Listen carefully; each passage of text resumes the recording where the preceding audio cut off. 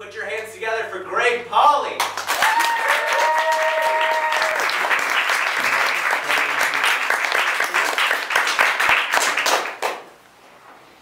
All right. So I'm at the Natural History Museum. I'm the curator of herpetology there. Herpetology is not what you're thinking about right now. It's actually the study of reptiles and amphibians. If you want to understand why it's called, why it's named for herpes, we can talk about that later. I'm going to be talking about the citizen science, the next revolution in biological research. And because I focus on reptiles and amphibians, we'll be talking mostly about that. So this is actually an image that really impacts a lot of my research. This is obviously a composite satellite view of the Earth at night. And of course what you immediately see is this absolutely massive impact that humans are having on the world. And I want to throw two facts at you. First is that there are 7.4 billion humans currently inhabiting the Earth. And what's maybe most amazing about that is that that's a doubling just since 1970. Yeah, that's the size is the right answer. And then factoid number two, in 2009, for the first time in the history of our species, and for that matter, the first time in the history of our planet, we have more people living in cities than in rural areas. And then actually that number is up to 54 or 55% now. And by 2050, it's up to about 60, it's estimated to be up to about 66%. And so when you think about like the global biodiversity threats that are facing our planet, one of those is obviously urbanization and just the really massive sort of habitat change that comes along with there being 7.4 billion people on the planet. And so one of the challenges for biodiversity scientists like me is how do you go about studying like how species are doing in an urban place? So, you know, this is Northridge. This looks a lot like, you know, what much of the LA Basin looks like, in the San Fernando Valley, the San Diego Valley. And as a biologist, I look at this and I just think, I don't know how to work there. How do you work on a landscape? How do you do biodiversity research on a landscape in which, like every 10 steps, you're on a different piece of private property? Like most of the habitat is a backyard, a front yard, someplace that we, can't easily get to without, doing some trespassing. And so, one of the things we've been trying to figure out is like, okay, how do we work in a place like this? And what we realized is that the answer is this thing called citizen science. And so, instead of us trying to work on that landscape, we just recruit the people who live in those neighborhoods to help us study biodiversity. And it's really easy. We just ask them to pull out their smartphones or their digital cameras and walk around and take photos of animals, plants, fungi, whatever they happen to see, and upload it to this website called iNaturalist. And so the result is that we get to this absolutely amazing amount of data in a very short period of time. And so this whole idea of citizen science, the definition here that we're using is projects in which volunteers partner with scientists to answer real-world questions. And we'll get to some of those real-world questions in just a second.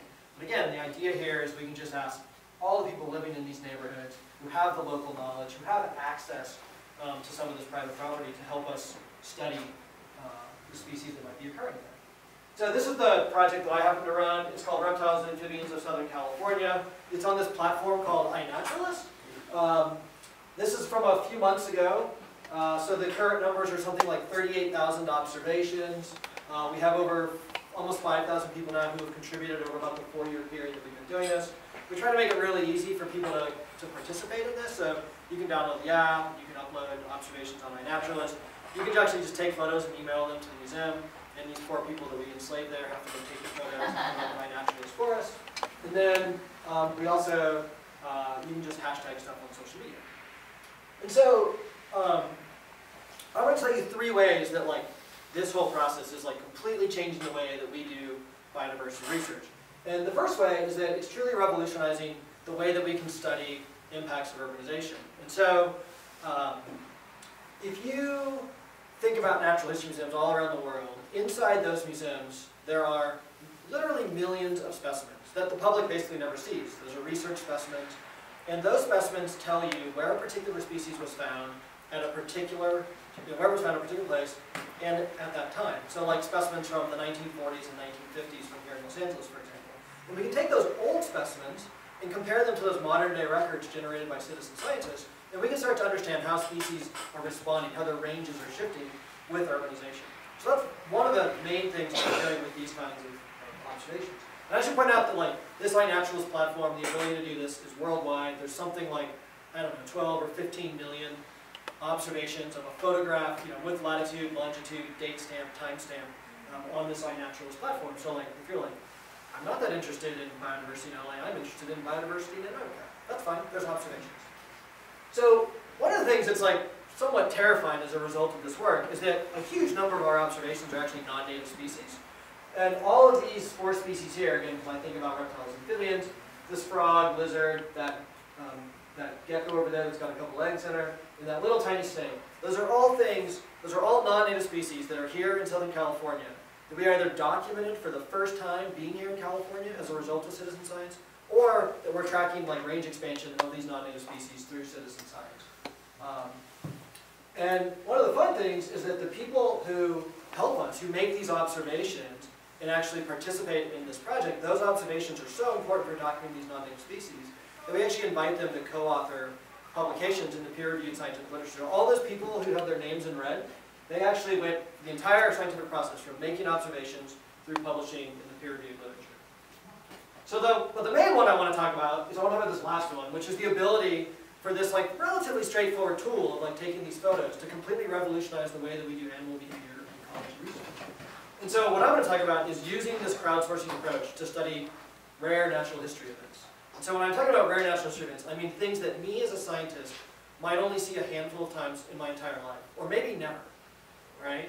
So what do you think might be examples of like things that scientists who study biodiversity may never get to see, maybe like really rare things? You can just like shout out a couple of things. Mating lizards. What's that? Mating lizards. You're like somebody knows too much here, Richie. Yes, but mating anything, like how many times have you been on a hike and been like, whoa, there's, you know, species, there's 2 squirrels. Maybe squirrels isn't a good example because there's squirrels all over the place. We're obviously not going to use rabbits as an example. Although even that, like we know that they're having sex all the time. How many people here have seen rabbits, wild rabbits, not like rabbits in a cage, actually mating? Okay, I'm the only one. I've seen it once, but only once. So we're actually going to talk about, we're going to talk about animals mating. In particular, we're going to talk about lizards mating. And not just any lizard, but the coolest lizard in the world. This is the southern alligator lizard. This is a species that occurs from northern Baja California up into southern Washington. It is the most common species in urban areas in that region. It's the most common species here in the LA area. This is just a map of observations from this Rascals project. You can see it's all over the place. Like literally, it is like within a 1-block radius of where we're at right now. There's some in the water? In the water. Oh, that's because some people don't like, they want to obscure their observations. They don't want, like if it's from their yard, they don't want to show people where exactly it is. And so, yeah, it gets a little buffer. And so, yes, they are not in the water, but they are in the Channel Islands. So this is what alligator lizards, when they're mating, this is kind of what it looks like. That's the male there. He's biting the female in the back of her head and neck. And they'll be in this position for like, maybe like 2 days. The actual act of mating only takes a couple of minutes. But the male holds onto the female, most likely because he wants to make sure that no other males come along and inseminate that female. So it's called mate guarding. And so we can just ask, like, okay, this is a super common species. Within its range, there are, you know, a dozen natural history museums, hundreds of universities, thousands of biologists. We must know a lot about its mating behavior, right? It's like a really basic aspect of understanding the natural history of the species. We must know a ton. What do we actually know? There is a single paper that even talks about the mating biology of this particular species. It was published in 1972 by this guy Steve Goldberg, who was a professor at Whittier College. And it turned out, I actually know Steve, he's still publishing. I asked Steve, I'm like, hey, so you saw like these lizards, you actually saw this 3 times. He's like, no, I've never seen it at all. That was actually my students reported this. So he's never seen this either. So the one paper in the entirety of the scientific literature with 3 observations of when these have even been seen mating, those weren't even by this other researcher. I have also never seen this. I've seen rabbits having sex. I have not seen alligator lizards having sex. So we might just want to ask, like, okay, can we crowdsource the study of mating behavior, right? So you're like, well, how do you do that? Well, what you do is you write, can we basically just ask people all across this range to help us study this? So what you do is you just write blogs like this, which we happen to time with Valentine's Day, so we're going to send out another blog in about 12 days. And we write things like, Dear Los Angeles, we need your photos of alligator lizard sex. And the opening paragraph was, Happy Valentine's Day. Love is in the air, but for more species than just Homo sapiens. I should point out, I wrote this. Well, you might be thinking of roses, chocolates, and a candle at dinner. Our local alligator lizards are devising their own romantic plans. Valentine's Day happens to be around the start of the alligator lizard breeding season in Southern California, and we need your help to study their breeding biology. And I know what you're all thinking, like, that guy's one heck of a writer. The Pulitzer Committee is clearly going to call any day now. Surprisingly, they haven't done it yet. I'm still waiting. We do this about every year in the springtime. Last year we were pretty direct. We wanted photos of alligator lizard sex. Studying lizard love through citizen science in 2015, everyone's favorite lizard love bites. And so you might think, like, does this actually work? And the answer is, yeah, it works. We start getting observations sent to us, like this one from Valencia of alligator lizards mating 4 feet off the ground in bushes. Here's some mating 4 feet off the ground in someone's backyard. They're just like, whatever, we're just going to get it on the front lawn. Here's some on the sidewalk that's actually accidental. Maybe someone appropriately in the gutter. This is an amazing photo from a courtyard of a Pasadena apartment complex. Sometimes you get photos that are a little bit harder to explain. So we've been doing this for 4 years, right? I have never seen this. Steve Goldberg has never seen this. How many observations do you think we're able to generate in 4 years through crowdsourcing? A dozen. A couple hundred? You guys like 30. Socks, 30? Yeah. So a couple hundred is actually, that's a great guess. Again, 3 records is all we know, and those 3 records are just from 2 counties, so we don't really understand anything across the range of the species. And you ask what we've done in 4 years of this, and we have 191 records just from Southern California. We have 26 records from the northern part of their range, so like Northern California, Oregon, and Southern Washington. And we have 27 records of a closely related species called the northern alligator lizard, for which the entirety of the scientific record had a whopping 4 observations. So this is absolutely incredibly amazing data set generated over this very short period of time. And so, obviously if you have 3 observations, you can't do anything with that.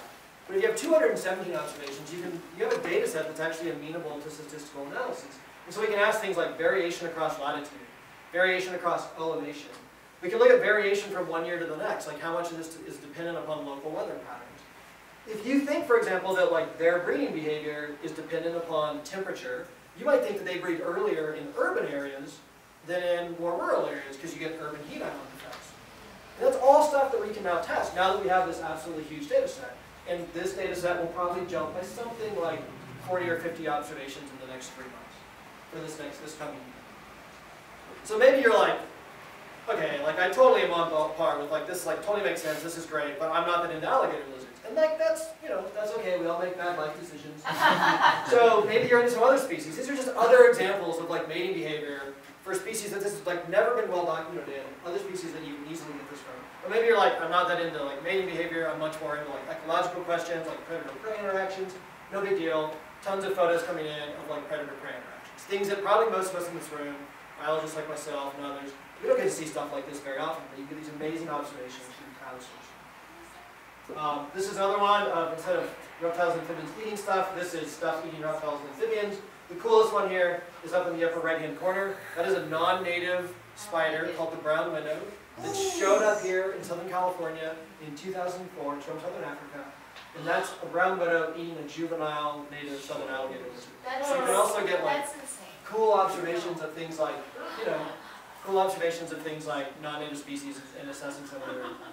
So the big point here is that like this tool that we all kind of take for take for granted, like this phone, which we still for some reason call a phone, even though it's like a phone and the GPS and like the magical game system all at the same time. Just this simple device allows us to get at these absolutely unbelievable set of questions that in some cases are helping us to confront some of the major global biodiversity threats that are facing the planet. I am fortunate to be at the Natural History Museum and be able to be surrounded by educators and scientists who are able to help do this project. And so I'll just leave it on this slide there.